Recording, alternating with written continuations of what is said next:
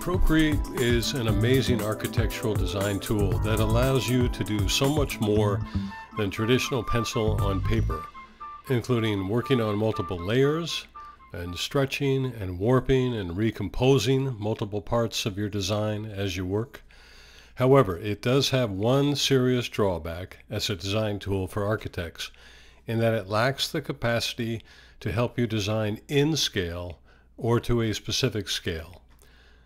But in this video, I'll show you how you can either make your own or purchase ready-made grid templates and scales to help you turn your freehand sketches into more accurately dimensioned drawings. You can find a link to these grids and scales in the description section below. Your newly scalable drawings will make it easier for others to get the dimensions they need from your sketches without having to constantly ask you questions, or simply make it easier for you to begin building your design in Sketchup or Rhino.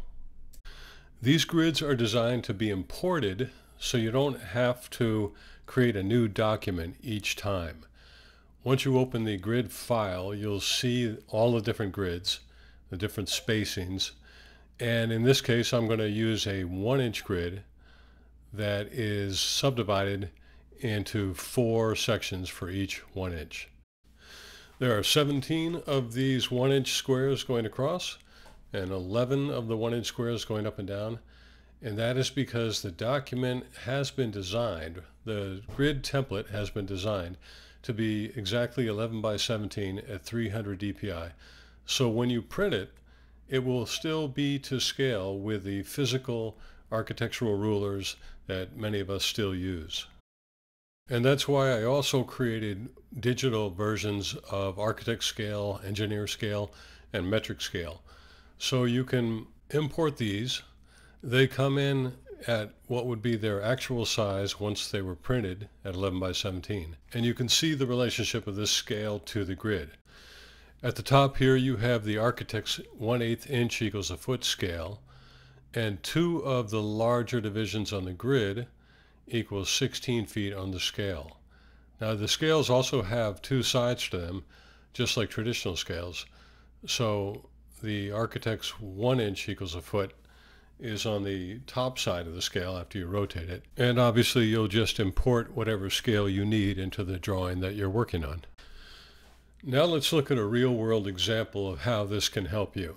Here's a drawing designed for a small house I've been working on, and it was all drawn freehand, and I put some basic dimensions on it just from experience. I'm pretty good at estimating sizes, but now I want to copy the canvas and import it into a new grid template background. So here goes. I'm selecting the grid I need. I'm going to go with 1 inch divided by 4 subdivisions because it works so well with 1/8 inch equals a foot. Now here again you can see the size of the document, 17 by 11 and 300 dpi. So I've got plenty of layers to work with, and I'm not worried about that. And it will print at 11 by 17 once I print it out. So now I do the old 3-finger swipe, and I paste in my saved canvas. I'm going to go to the layers menu and turn it into the multiply blend mode so I can see both the grid and the design. But I can also go into this template layer and tap that and maybe dial the opacity back so it's less distracting. I'm not a big fan of designing on grids. That's why I tend to bring them in after the fact. But I've got an opacity that I like. I've got the drawing imported in. Now I'm going to flip it over because at one point I put some dimensions on the living room. Depending on whether the house was going to be bigger or smaller, I was going to go with either 20 or 24 feet across. So I know my grid is 1 inch and that every inch equals 8 feet. So I'll just do a quick subdivision of the grid just to double check and to get a feel for it. And here you go. Here's 1 inch, and that's 8 feet all the way across. So the trick now is to stretch the imported layer, stretch the design out until it perfectly matches 3 of those 1-inch squares, because that'll be 24 feet. So I'm stretching it here. The design wants to be 24 feet, and now it aligns with the grid, and I'm in good shape. Now once I do that, I can still freely move the design image up and down. As long as I don't stretch it again, I won't stretch it out of scale. So I flip it back, and let's look at some other examples now of how I can automatically read dimensions off of this drawing just by setting one dimension. That's 8 feet plus 6 feet, or a total of about 14 feet across. Maybe I want to add 4 to 6 inches for the exterior wall.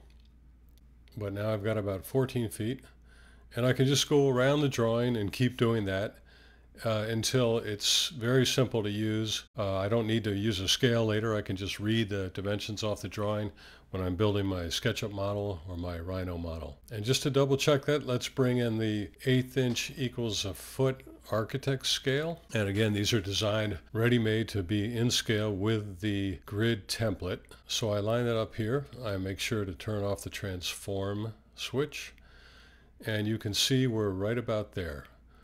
What I had is 14 feet in red, goes from 0 to 14 in the 1/8 inch scale.